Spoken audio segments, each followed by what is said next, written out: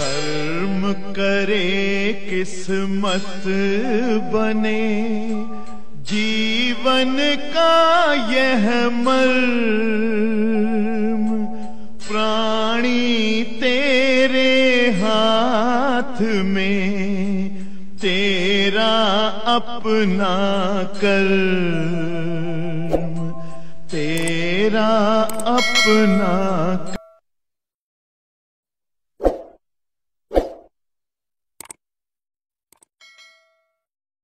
प्रश्न नंबर 51 पढ़ते हैं, ध्यान से सुनिएगा। दो संधारित्र क्रमशः 2 और 3 माइक्रोफैरड के हैं जो श्रेणी क्रम में लगे हुए हैं। पहले संधारित्र की बाहरी प्लेट 1000 वोल्ट पर है और दूसरे संधारित्र की बाहरी प्लेट पृथ्वी से जुड़ी हुई है। प्रत्येक संधारित्र पर कितना आवेश है और भीतरी प्लेटों के विभव बताइए। बड़ा ही मस्त प्रश्न है, आप सभी लोग ध्यान दीजिएगा, समझ में जरूर आएगा। 2 संधारित्र है और दोनों संधारित्र जो है प्रश्न के हिसाब से श्रेणी क्रम में जुड़े हैं। प्यारे साथियों, ये एक संधारित्र है, ये इसकी पहली प्लेट है और ये इसकी दूसरी प्लेट। मान लेते हैं प्लेट एक्स है, प्लेट वाई, और इसी के बगल श्रेणी संयोजन में जुड़ा हुआ दूसरा संधारित्र है। जान रहे हो पहले संधारित्र की दूसरी प्लेट दूसरे संधारित्र की पहली प्लेट से जुड़ी होगी और दूसरे संधारित्र की बाहरी प्लेट पृथ्वी से संबंधित होगी। ये अंतरानी होगी संधारित्र जो दोनों हैं उनके लिए। ये संधारित्र की धारिता C1, ये संधारित्र धारिता C2। और क्वेश्चन ने कहा है पहले संधारित्र की पहली प्लेट 1000 वोल्ट पर जुड़ी हुई है और आखिरी वाले संधारित्र की बाहरी प्लेट पृथ्वी से संबंधित है। आप सभी को पता है कि अगर ये जो है स्रोत से जुड़ी है तो ये पूरी तरह से कौन से आवेश से आवेशित होगी और इसके सामने वाली प्लेट का भीतरी सिरा ऋण आवेश से आवेशित, और यही आवेश तार द्वारा दूसरे संधारित्र की पहली प्लेट पर आएगा। प्यारे साथियों, दूसरी प्लेट पूरी तरह से धन आवेशित और दूसरी प्लेट के सामने वाली प्लेट का सामने वाला सिरा कैसा रहेगा? स्थिर विद्युत प्रेरण के कारण ऋण आवेशित, और इसके सामने वाली कहानी क्या होगी? धन आवेशित, जिसको हम पृथ्वी से जोड़ के समाप्त कर देंगे। अब जरा गौर से ध्यान दीजिएगा क्या क्या कह रहा है, हम बताते चल रहे हैं। 2 संधारित्र जो 2 और 3 माइक्रोफैरड धारिता के हैं, इसकी धारिता 2 माइक्रोफैरड दिया है, इसकी धारिता प्यारे बच्चों 3 माइक्रोफैरड है। और प्रत्येक संधारित्र पर कितना आवेश है और प्रत्येक संधारित्र पर कितना विभव है। आप सभी लोग जानते हो, कल ही अभी टिप्स दिए थे कि अगर कभी जीवन में 2 संधारित्र जोड़े जाए तो जो 2 संधारित्र जोड़े जाते हैं अगर श्रेणी क्रम में जोड़े जाएं तो उनमें आवेश की मात्रा समान होती है और जो आवेश अलग अलग संधारित्रों पर होता है वही सामिलात आवेश भी होता है। टोटल आवेश अलग अलग आवेशों के बराबर होता है। तो यहां देखो कौन सा संयोजन हुआ है? श्रेणी संयोजन। प्यारे बच्चों, श्रेणी संयोजन में 2 संधारित्र जब जुड़ते हैं तो जो लोग पढ़े हैं वो लोग जानते हैं श्रेणी संयोजन में धारिता निकालने का सूत्र होता है। 10-12 सवाल और बता देंगे, चैप्टर खत्म हो जाएगा। नेक्स्ट चैप्टर में सबको अच्छे समझ में आएगा, ध्यान दीजिएगा। संधारित्र की तुल धारिता का सूत्र 1/C बराबर, श्रेणी संयोजन में यही सूत्र लगता है, 1/C1 + 1/C2। मान दो बच्चों 1/2 μF + 1/3 μF, लघुत्तम 2 और 3 का 6। हर से हर को भाग दो, जो आए उसमें गुणा करो। 2 3 6, 3 एकम 3, 3 दूनी 6, तो ये 5/6 हमारा 1/C आ गया। हम अगर चाहे तो C बराबर पलट देंगे 6/5 μF। तुल्य धारिता आ गई। क्या पता लग गया? तुल्य धारिता। विभवांतर पता है, वोल्टेज पता है, तो इसलिए तुल्य आवेश माने कुल आवेश निकाल लें कितना संधारित्रों में आवेश है। आपको सभी को मालूम है कि कुल आवेश निकालने का सूत्र Q बराबर CB। आवेश का फार्मूला बताए हैं Q बराबर C × B।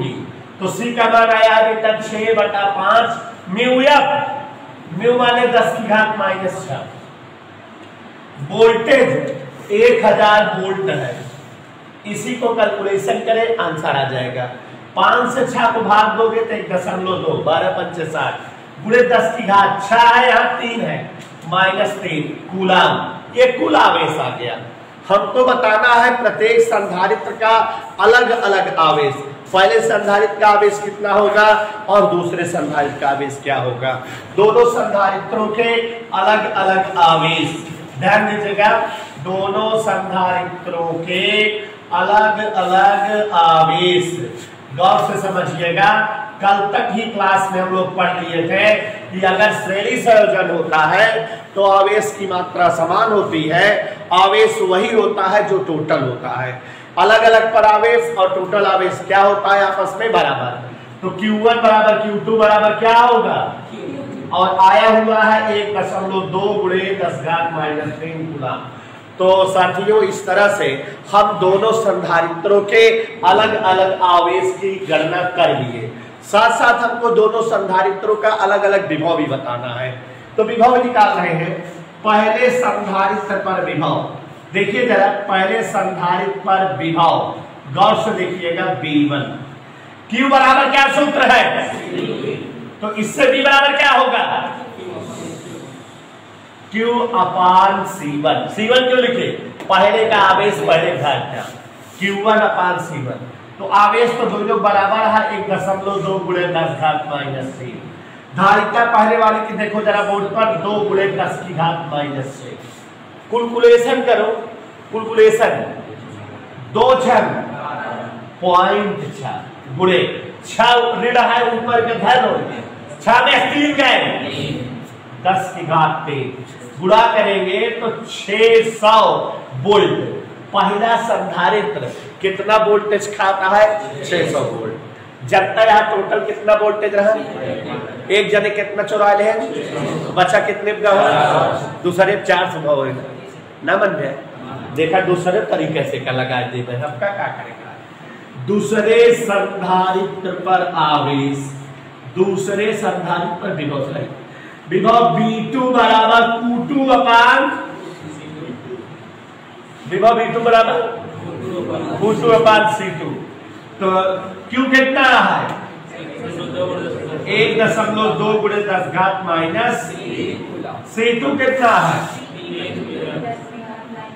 यकीन करो हमारा 3 चौको 0.4 आएगा, 6 में 3 गए, 1000 है ना, 0.4 गुणे 1000, 4000 एक अंक दशमलव मार दे, 400.0, जोर से बोलो 400 वोल्ट।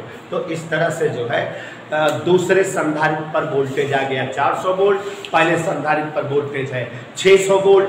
दोनों संधारित्रों पर आवेश समान है। यहां एक बात नोटिस किया होगा आपने, जिस संधारित्र की औकात कम है, जो संधारित्र कम धारिता का है, ज्यादा वोल्टेज स्थापन था, एक धारिता दुइये में हुआ, लेकिन यहाँ पर वोल्टेज कितना आई है, एक धारिता 3 है, ओसी ज्यादा है लेकिन वोल्टेज ओसी कम है। तो जैसे कहते ना, दिखता है जो है लकड़ी के समान, खाता है बकरी के समान, भले पतला है लेकिन ज्यादा खाता है। तो यहाँ इस तरह से समझ। क्वेश्चन नंबर 52, 20 वोल्ट की एक बैटरी को, ध्यान से सुनिएगा, एक संधारित्र से जिसकी प्लेटों के बीच वायु है, जोड़ने पर संधारित्र पर 30 माइक्रोकूलम आवेश आ जाता है। जब संधारित्र के प्लेटों के बीच तेल भर दिया जाता है तो इसकी प्लेटों पर 75 माइक्रोकूलम का आवेश आ जाता है। बताओ, पहला खंड तेल का परावर्तन, दूसरा खंड तेल से भरे संधारित्र में निहित ऊर्जा की गणना करिए।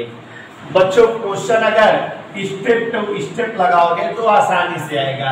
बड़े प्रश्न जो भी रहे थोड़ा थोड़ा पढ़ते जाओ, जो दिया है लिखते जाओ, जो पूछता है निकालते जाओ, तो वो क्वेश्चन जल्दी आता है और अच्छे से आ जाता है। तो गौर से देखिए, हम एक एक स्टेप कर रहे हैं। प्रश्न कह रहा है 20 वोल्ट की एक बैटरी, 20 वोल्ट की बैटरी है, तो 20 वोल्ट की है तो उसकी औकात 20 वोल्ट है, वो 20 वोल्ट का वोल्टेज देगी चाहे जो संधारित्र से जोड़ा जाए। 20 वोल्ट की बैटरी।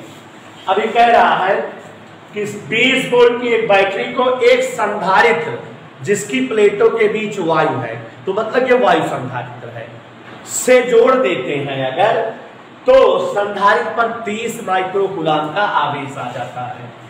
C0 हेतु आवेश Q0 30 माइक्रोकूलाम, 30 माउसी, ये इतना आवेश आ जाता है। ठीक है, कोई एक वायु संधारित्र है, जब उसे इतने ही वोल्ट की बैटरी से जोड़ते हैं तो उसकी प्लेटों के मध्य 30 माइक्रोकूलाम का आवेश आ जाता है। इतना हम लोग समझ रहे हैं। अब संधारित्र की प्लेटों के बीच तेल भर दिया गया, तो कहने का मतलब है संधारित्र के प्लेटों के बीच कोई माध्यम रख दिया गया तो उसकी धारिता बदल जाएगी। कह रहा है कि तब यही आवेश 75 माइक्रोकूलाम हो जाता है। तो C हेतु अभी क्या कर दिया, तेल भरने पर, जब प्लेटों के बीच तेल भर दिया है तो धारिता इसकी बदल जाएगी ना।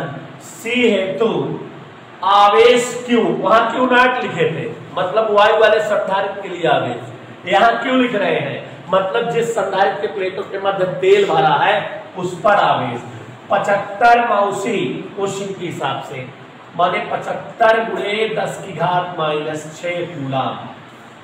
यही इतना प्रश्न है। कह रहा है कि कोई एक संधारित्र है जिसकी प्लेटों के बीच वायु है, जब उसे हम एक बैटरी से जोड़ते हैं तो संधारित्र की प्लेटों के बीच 30 में उसी का आवेश आता है, और अगर संधारित्र की प्लेटों के बीच कहीं हम तेल भर देते हैं तो आवेश की मात्रा बढ़कर 75 हो जाती है। हमें बताना है, हम तुरंत क्वेश्चन पूछ लिया कि तेल का परावैद्युतांक क्या है, के बताओ, और तेल से बने संधारित्र की ऊर्जा बताओ, माने ये U बताना है आपको। इतनी चीजें आपको बताना है। तो प्यारे बच्चों एक तरफ से चलते हैं और जो है देखते हैं। ये पहले Q0 बराबर, Q बराबर C इंटू V होता है। Q बराबर क्या होता है, तो C0 इंटू V क्या होगा, C0 इंटू V। समीकरण 1 हुआ Q बराबर C इंटू V। समीकरण 2, इज दैट ओके? पक्का पक्का बात समझ में आई? आगे बढ़ जाओ। अब यहां पर देखो जरा, गौर फरमाइएगा, Q0 अपान Q दोनों को डिवाइड करें, इसको इससे भाग दे, 20 भी कट जाएगा। C0 अपान C, याद करिए भयानक तूफानी रात। C0 वायु संधारित्र है और C वह संधारित्र है जिसकी प्लेटों के बीच तेल भरा है, धारिता K C0 पढ़ाए हुए हैं। संधारित्र की धारिताओं का अनुपात K होता है। अब यहाँ Q0 का मान 30 गुणे 10 की घात -6 और Q का मान 75 गुणे 10 की घात -6। प्यारे साथियों C0 कट गया। क्या आपको दिखाई दे रहा है? 10 से 10 काटते रहे हैं हम। क्या आप समझ रहे हैं कि हम K बराबर निकालेंगे, दोनों तरफ पलट व्युत्क्रम कर देंगे। K बटा 1 तो यहाँ पलट जाएगा 75 बटा 30। क्या आपको पुराने जमाने वाला पहाड़ा आता है, सवैया अढ़ाई देवढ़ा वाला?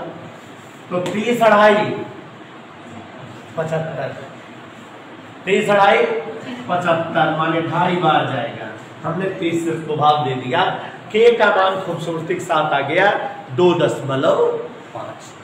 तो यहाँ जो है संधारित्र की धारिता जो है, जब बढ़ी आवेश बढ़ा, परावैद्युतांक जो है उसमें 2.5 रखा गया था, इसलिए K का मान आ गया दोस्तों। अब हम लोग निकालेंगे अतः ऊर्जा U। आप जानते हो ऊर्जा का 2-3 सूत्र बताए हैं, हाफ QV, Q² अपान C, हाफ CV बताए हैं ना, पक्का पक्का। तो लगा दे वही जो जरूरत हो। आवेश पता है तो आवेश पता है जब, तो फिर आवेश के संदर्भ वाला लगाए, हाफ QV, हाफ, क्योंकि बैटरिया तो है आज वोल्टेज तो बदलत ना हो, आवेश देगा 75 मौसी, दूसरे वाले का। तेल वाले संधारित्र आवेश का देगा 75 क्यों, वो भी दोनों दिखाता हुआ काट दी तो यह कैलकुलेशन कैंसलाइज ना हो। हाफ U का मान 75 9 से 75 गुणे 10 की घात -6 और वोल्टेज 20। आप लोगों को अच्छी तरह से ज्ञात है 2 दशमलव होता है, एक अंक में यहाँ दशमलव लगा दे 7.5 एक 2 घात कम कर दी 10 घात -4 जूल। ये संचित ऊर्जा है, इसलिए बच्चों जूल में रहेगी, कोई दिक्कत नहीं है। क्वेश्चन नंबर 53 पढ़ते हैं। किसी वायु संधारित्र को 5 वोल्ट के स्रोत से आवेशित करके स्रोत से अलग कर दिया जाता है। अब संधारित्र की प्लेटों के बीच एक परावैद्युत भर दिया जाता है जिसका परावैद्युतांक 2 है। यदि वायु संधारित्र की धारिता 10 म्यूएफ हो तो परावैद्युत भरने के पश्चात इस संधारित्र में संचित ऊर्जा की गणना करके। बड़ा ही खूबसूरत प्रश्न है। क्वेश्चन नंबर 53 आपके सामने पेशे खिदमत है, ध्यान दीजिएगा। प्रश्नोत्तर नंबर 53 बोले तो 53 अंग्रेजी में बात करें तो जो दिया है राइट करते हैं। ध्यान से सुनिए, बड़ा मजेदार और थोड़ा मलाई टाइप का क्वेश्चन है। किसी वायु संधारित्र को 5 वोल्ट के स्रोत से जोड़कर इसे जो है स्रोत से अलग कर दिया गया।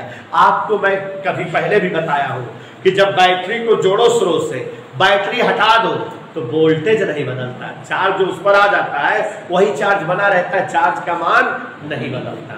तो 5 वोल्ट की बैटरी से हमने जो है जोड़ा एक संधारित्र को 5 वोल्ट के स्रोत से, और ये संधारित्र था वायु संधारित्र और इसकी धारिता क्या हुआ है 10 म्यूएफ। इस वायु संधारित्र की धारिता 10 म्यूएफ दिया हुआ है प्रश्न।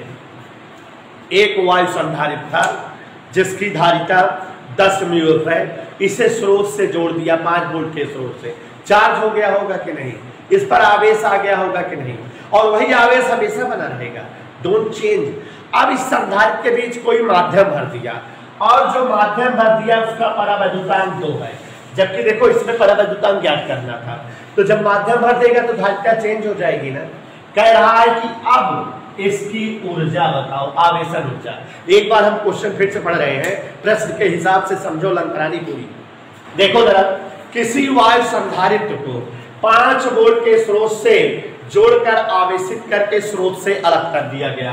5 वोल्ट के स्रोत से संधारित्र को जोड़कर अलग कर दिए। फिर उसके बाद संधारित्र की प्लेटों के बीच एक परावैद्युत पदार्थ भर दिया गया जिसकी जो है परावैद्युतांक 2 है। 2 परावैद्युतांक वाला एक परावैद्युत पदार्थ भर दिया गया।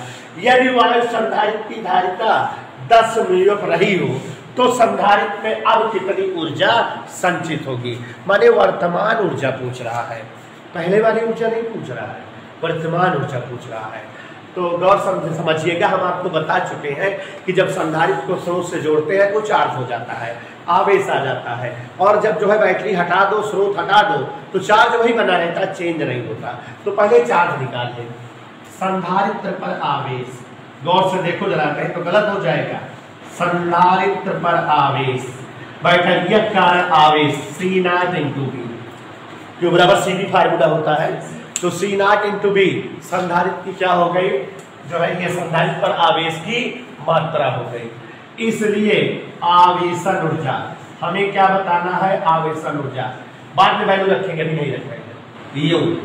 अब आवेश वही रहेगा, बदलेगा नहीं, और संधारित्र की धारिता बदल जाएगी। कब बदल जाएगी, क्योंकि परावैद्युत पदार्थ रख दिए हैं। तो ऊर्जा का सूत्र हाफ QB होता है, ऊर्जा का सूत्र हाफ CB² होता है, ऊर्जा का सूत्र हाफ Q²/C होता है। 3 सूत्र होते हैं, लगाएं कौन, क्योंकि यहाँ विभव भी बदल जाएगा, इसलिए विभव वाला सूत्र नहीं लगाते हैं। ऐसा सूत्र नोट करते हैं जिसमें विभव ना हो, मतलब यहाँ पर हाफ Q²/C। इस सूत्र का प्रयोग करें जिसमें विभव की आवश्यकता ही ना पड़े।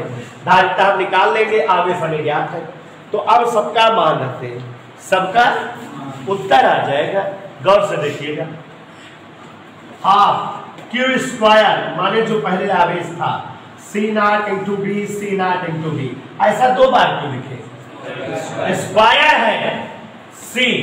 अब धारिता जानते हो केसी नाथ, धारिता क्या होती है? अब सारी वैल्यू रख दे भाई, सब गया है, चुप्पे से उत्तर देखा। आवेशन ऊर्जा हाफ सी नटवा कितना है? 10 गुणे 10 की घात -6। वी और वी स्क्वायर है, वी है 5, अरे मोरी भाई 5 के स्क्वायर, नीचे के, जोर से बोलो के कितना है? यकीन आया? ध्यान से देखो, 2 दूनी 4 का 10 से भाग जा, 4 अढ़ाई 10, 4 अढ़ाई 10 गुणे 5 के स्क्वायर 10 की घात। क्या आपको पता है 25 और 25 का गुणा? एक अंक पे दशमलव, यकीन मानो मेरा 6.25 गुणे 10 की घात -5 क्या जूल। तो इस तरह से प्यारे बच्चों संधारित्र की आवेशन ऊर्जा आ गई। किसी कहीं कोई दिक्कत? प्रश्न नंबर 54 छोटा सा लेकिन अच्छा प्रश्न है। 2 माइक्रोफैरड का एक संधारित्र एक अन्य 4 माइक्रोफैरड संधारित्र के समांतर क्रम में जुड़ा है। इस संयोजन को 300 वोल्ट पर आवेशित किया गया। संयोजन पर कुल कितना आवेश होगा और इसमें कितनी ऊर्जा संचित होगी? सरल प्रश्न है और ध्यान दीजिएगा तो तुरंत आ जाएगा। क्वेश्चन नंबर 54 प्यारे साथियों जो जो दिया है राइट कर दे रहे हैं। पहले हमारे पास एक संधारित्र है और उसे किसी दूसरे संधारित्र के साथ समांतर क्रम में जोड़ दिया गया और फिर इस संयोजन को बैटरी से चार्ज किया गया। पक्का पक्का इस पर आवेश आ गया होगा और दोनों पर विभव भी रहा होगा, लेकिन समांतर संयोजन है तो दोनों पर विभव क्या रहा होगा? बराबर। क्वेश्चन में अगर कह रहा है ऊर्जा बताइए संयोजन की, तो चलते हैं जो जो दिया राइट करते हैं। एक संधारित्र की धारिता 2 μF है बच्चों और दूसरे संधारित्र की धारिता 4 μF है। एक संधारित्र की धारिता 2 μF और दूसरे संधारित्र की धारिता, और इन दोनों संधारित्रों को जब हम स्रोत से जोड़े हैं तो उस स्रोत से विभव मिला है 300 वोल्ट का। 300 वोल्ट का अपने को बताना है कि इसमें कितनी ऊर्जा संचित है, कितनी ऊर्जा जो है संचित है और कुल कितना आवेश भी है, दोनों चीजें बतानी है। चलो देखते हैं। तो पहले कौन सा संयोजन किया गया है? तो समांतर संयोजन वाला पहले जो है सूत्र लगाए। जैसे कक्षा 9 में आप लोग प्रतिरोध का संयोजन पढ़ते थे, श्रेणी संयोजन, समांतर संयोजन। प्रतिरोध जब जो है 2 जोड़े जाते थे, श्रेणी क्रम में जोड़े जाते थे तो R बराबर R1 धन R2 होता था तुल्य प्रतिरोध। समांतर क्रम में जोड़े जाते थे तो 1/R बराबर 1/R1 धन 1/R2। तो ऐसे यहाँ संधारित्रों के संयोजन में हम डेरिवेशन कराए हैं। श्रेणी और समांतर संयोजन का सूत्र उल्टा होता है प्रतिरोध संयोजन की अपेक्षा। यहाँ पर देखो समांतर संयोजन में तुल्य धारिता, प्यारे दोस्तों तुल्य धारिता हम निकालेंगे जो है समांतर संयोजन की, तो C बराबर C1 plus C2, it is the formula. तो देखो बच्चों C1 यह हमारा 2 है और C2 4 है, तो 6 μF 6 गुणे 10⁻⁻6 फैरड, ये हमारा जो है आसानी से तुल्य धारिता आ गई। हमें तुल्य धारिता नहीं बतानी है, हमें जो है तुल्य धारिता के बजाय संचित ऊर्जा और तुल्य आवेश बताना है। तो गौर से देखिएगा, इसलिए तुल्य आवेश माने कुल आवेश कितना है? Q बराबर सूत्र होता है C × V। Q बराबर क्या फार्मूला होता है बच्चों? C × V। तो C × V का फार्मूला लगा दे। Q बराबर C की जगह 6 गुणे 10⁻⁻6, V की जगह 300। तो देखो जरा 6 तरीक 18 1.8 2 3 6 में 3 गए -3 कूलम। प्यारे दोस्तों यहाँ हमको पता लग गया कि संधारित्र के संयोजन में कितना जो है टोटल कितना आवेश है ये पता लग गया, टोटल आवेश पता लग गया। एक आंसर आ गया। अभी कह रहा है कि संधारित्र संयोजन में कुल ऊर्जा बताओ। जो जो दिया था करते गए अपने आप आ गया। कुल ऊर्जा, गौर से देखो जरा, कुल ऊर्जा U बराबर हाफ CV²। चूंकि आप जान रहे हो कि यहाँ संयोजन समांतर है, समांतर संयोजन में विभव समान रहता है, बदलता नहीं, तो विभव वही है, बदलेगा नहीं। विभव ध्यान से देखिएगा, विभव वही है बरकरार।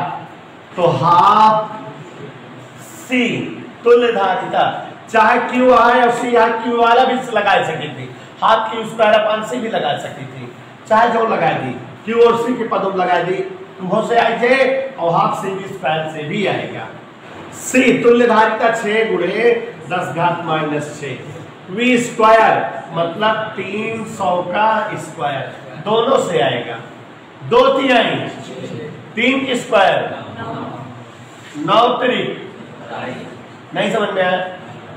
2 0 का स्क्वायर 6 में 4 गए 2, तो 2 अंक पे यहाँ दशमलव लगाते, 0.27 जूल, ये इसकी जो है ऊर्जा की वैल्यू आ गई। प्रश्न नंबर 55 पढ़ते हैं, ध्यान सुनिएगा।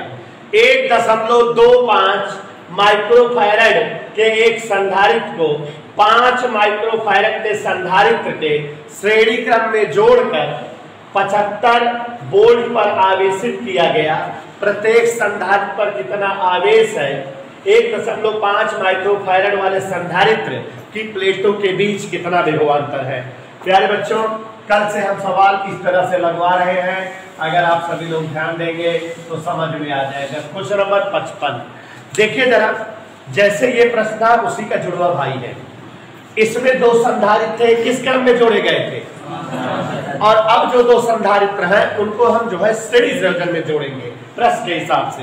क्वेश्चन कह रहा है कि 1.2 माइक्रोफैरड, देखो एक संधारित्र की धारिता 1.25 माइक्रोफैरड है, दूसरे संधारित्र की धारिता 5 माइक्रोफैरड है, दोनों श्रेणी क्रम में जोड़े गए और श्रेणी क्रम में जोड़ने के बाद इन्हें 75 वोल्ट का वोल्टेज दिया गया, माने इन्हें चार्ज किया गया। और कह रहा है कि प्रत्येक संधारित्र पर आवेश बताओ, Q1 बताओ, माने पहले का आवेश बताओ, Q2 बताओ। और यह भी कह रहा है कि 1.25 माइक्रोफैरड धारिता वाले संधारित्र की प्लेटों पर विभवांतर V1 पूछ रहा है।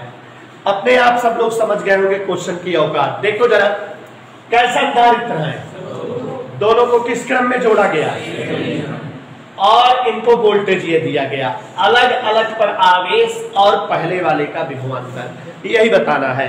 तो ध्यान से समझिएगा, खट से आएगा। पहले श्रेणी संयोजन करें। अब की बार श्रेणी संयोजन वाला सूत्र लगेगा तुल्य धारिता के लिए, तो श्रेणी संयोजन हेतु प्यारे साथियों श्रेणी संयोजन का सूत्र लगा दे रहे हैं। तो श्रेणी संयोजन का सूत्र लगाएंगे हम लोग, तो ध्यान दीजिएगा 1/C बराबर 1/C1 + 1/C2। संधारित्र की धारिताओं के लिए श्रेणी संयोजन का सूत्र यही होता है। तो अब अगर श्रेणी संयोजन का सूत्र लगा रहे हैं तो गौर से देखिए, श्रेणी संयोजन के दौरान किस तरह से क्या कहानियां बनेगी। 1/C1 1.25, C2 5.00। यकीन करो लघुत्तम ले रहे हैं, लघुत्तम ले लिए 5। आज सभी को पहाड़ा पता है, ₹1.25 चौके, सवाई चौका 5, एसी का भाग दे 4 है, 5 एकम 5, 1/C, 1/C बराबर 5/5, 1/1, C बराबर 1 म्यू। बोले तो तुल्य धारिता हमारी आ गई 1 म्यू। और साथियों ये जो तुल्य धारिता आ गई है, इससे अब हम सारी चीजें निकाल लेंगे। कह रहा है दोनों का अलग अलग आवेश। आप सभी को पता है कि जब संधारित्र श्रेणी क्रम में जोड़े जाते हैं तो प्रत्येक पर आवेश समान होता है। तो देखो जरा, आवेश समान कर दे रहे हैं। श्रेणी संयोजन हेतु गौर से देखिएगा, श्रेणी संयोजन हेतु दोनों पर आवेश समान कर दे रहे हैं। तो श्रेणी संयोजन में आवेश समान होगा, Q1 बराबर Q2, और वही आवेश होगा जो कुल पर हो, Q1 बराबर Q2 बराबर Q। और आवेश का सूत्र होता है C × V। गौर से देखिए C आ चुका है 8 म्यूलियम, 1 × 10⁻⁶। वोल्टेज तो पता है 75 है, तो गुणा करने पर 75 × 10⁻⁶ कूलाम, ये पता लग गया। दोनों संधारित्रों पर अलग अलग 75 माइक्रोकूलाम का आवेश होगा। क्या आप पहले वाले संधारित्र का विभवांतर बताओ, तो पहले वाले संधारित्र का विभवांतर Q बराबर CB है ना, तो V बराबर Q/C, Q1/C1, पहले का आवेश बटे पहले की धारिता। साथियों यहाँ वैल्यू रख दे रहे हैं, तो गौर से देखिएगा Q1 75 माइक्रोकूलाम × 10⁻⁶, C1 पहले संधारित्र की धारिता 1.25 × 10⁻⁶। तो हमारा ये आ गया 75 बटे 1.25। कसम से कैलकुलेशन करेंगे, दशमलव लगा हटा देंगे तो 2 जीरो बढ़ जाएगा। क्या आपको 25 का पहाड़ा आता है? आता है। 25 पंचे 25 × 75 300। सही बताओ, 5 से 300 भाग दे तो 60 ना आए, तो 60 वोल्ट विभवांतर आ गया। प्रश्न नंबर 56, 3 तथा 6 म्यूलियम धारिता के दो संधारित्र श्रेणी क्रम में जुड़े हैं, परिणामी समुच्चय पर 120 वोल्ट का विभवांतर लगाया जाता है। 3 म्यूलियम धारिता के संधारित्र की प्लेटों के बीच विभवांतर क्या है और 6 म्यूलियम धारिता के संधारित्र में क्या ऊर्जा है? इसी तरह का क्वेश्चन है, ध्यान दीजिएगा बच्चों, इसी टाइप का प्रश्न है। क्वेश्चन नंबर 56 इसी तरह का प्रश्न है जैसे अभी आपने लगाया, तो ध्यान से समझिएगा, आएगा। क्वेश्चन कह रहा है 3 म्यूलियम और 6 म्यूलियम के दो संधारित्र हैं। पहले संधारित्र की धारिता बच्चों 3 म्यूलियम और दूसरे संधारित्र की धारिता 6 म्यूलियम। ऐसा हम नहीं कह रहे हैं, प्रश्न दे रखा है। इन दोनों संधारित्र श्रेणी क्रम में जुड़े हुए हैं और इन पर 120 वोल्ट का विभवांतर लगाया गया है। इन पर 120, जैसे भी सवाल लगी थी उसी की सगी छोटी बहन है ये सवाल उसी सवाल की सगी छोटी बहन। 55 और 56 नंबर सगी बहनें हैं। कह रहा है कि 3 म्यूलियम संधारित्र की प्लेटों के बीच विभवांतर, 3 म्यूलियम माने पहला संधारित्र, B1 बताना है, पहले संधारित्र की प्लेटों के लिए विभवांतर। और कह रहा है कि 6 म्यूलियम वाले संधारित्र में कितनी ऊर्जा है, मतलब दूसरे वाले संधारित्र की ऊर्जा भी पूछ रहा है। श्रेणी संयोजन का सूत्र लगाए, पहले तुल्य धारिता निकाल ले, जैसे अभी किए थे। श्रेणी संयोजन हेतु तुल्य धारिता, प्यारे बच्चों ध्यान से देखो, श्रेणी संयोजन के लिए हम तुल्य धारिता का डेरिवेशन करते हैं। तो चलिए श्रेणी संयोजन के लिए तुल्य धारिता दौर फरमाइएगा। 1/C = 1/C1 + 1/C2। ये इज द फार्मूला, श्रेणी संयोजन का ये फार्मूला है, इसी का प्रयोग किए तुल्य धारिता हम निकाल रहे हैं। गौर से देखिए 1/C1 3 म्यूलियम, 1/C2 6 म्यूलियम। 3 और 6 का लघुत्तम खूबसूरत सा 6 हुआ। हर से हर को भाग दो, जो आए उसको गुणा करो। 3 दूनी 6, 6 एकम 6, 3/6 आए 1/C, पलट 2 C बटा 1 बराबर 6/3, माने 2 म्यूलियम। कहने का तात्पर्य हुआ कि हमारी तुल्य धारिता आ गई, जिसे हमें नहीं निकालना है, हमें जो है बताना है पहले संधारित्र पर विभवांतर। देखो ये श्रेणी क्रम में जोड़े गए हैं, श्रेणी क्रम में क्या समान होता है? आवेश। तो पहले हम आवेश निकाल लें श्रेणी संयोजन के लिए। देखो श्रेणी संयोजन में आवेश बराबर होता है, बताए हैं Q1 Q2 और Q सब बराबर होता है C × B से आएगा। गौर से देखना, C तुल्य धारिता 2 म्यूलियम, यकीन करो V 120 था, 120 दूनी 2.4 × 10⁻⁴ कूलाम, ये आवेश आ गया। अब जो पूछ रहा है निकाल ले रहे हैं, आता गौर से देखिएगा। पहले संधारित्र पर विभव बताना है। आप जानते हो V बराबर सूत्र होता है Q/C। तो पहले संधारित्र का आवेश बटे पहले संधारित्र की धारिता, कितना टोके Q1 ये आया है 2.4 गुणे 10 की घात -4। C1 पहले संधारित्र की धारिता 3 गुणे 10 घात -6। आगे बढ़े 3 8 24.8, 6 में 4 गए, ये 800 हो गया, एक अंक दशमलव लग गया, 80 वोल्ट। प्यारे दोस्तों 80 वोल्ट का विभवांतर पहले संधारित्र पर आ गया। ओके भैया, अभी कह रहा है कि दूसरे संधारित्र की